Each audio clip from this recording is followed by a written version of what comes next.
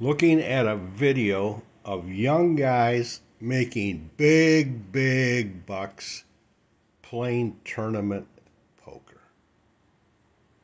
Well, the only thing wrong with that, there's nothing wrong with big bucks, but you gotta go in to play poker to get money. There's no other way to do it. So you're young like this guy here, you're making big bucks. Do you think you can do this all of your life? Playing poker?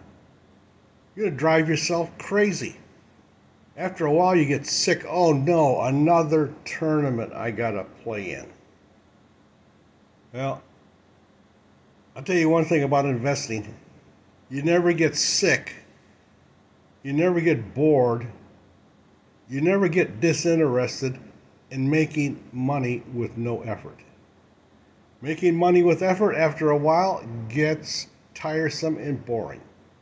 Not when you make it without any effort.